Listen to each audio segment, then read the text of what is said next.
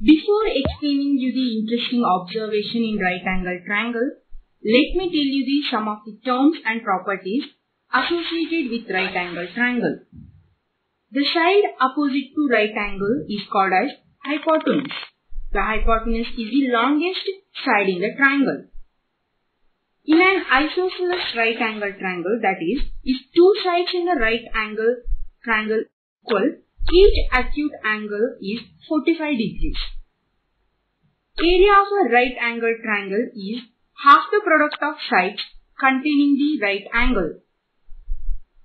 The perpendicular drawn from the right angled vertex to the hypotenuse divides the triangle into two similar triangles which are similar to the given right angle triangle. These are the some of the properties of right angle triangle. Let me explain you the interesting observation I was speaking about.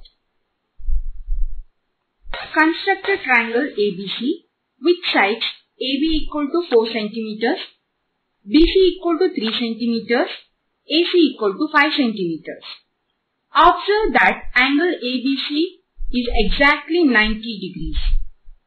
Construct squares on all the three sides and divide them into squares of sides 1 cm each.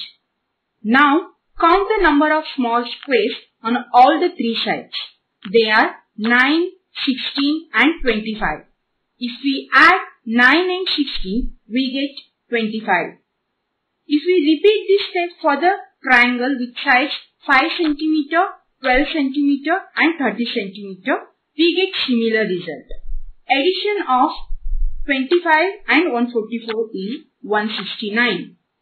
From this observation, we can infer in a right angled triangle, the square on the hypotenuse is equal to the sum of the squares on the other two sides.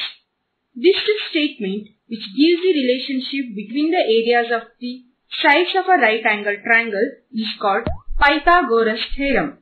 This was named after Greek mathematician who lived in 500 BC.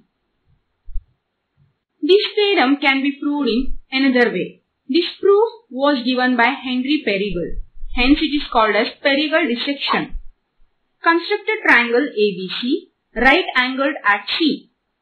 Draw squares on AB, BC and CA.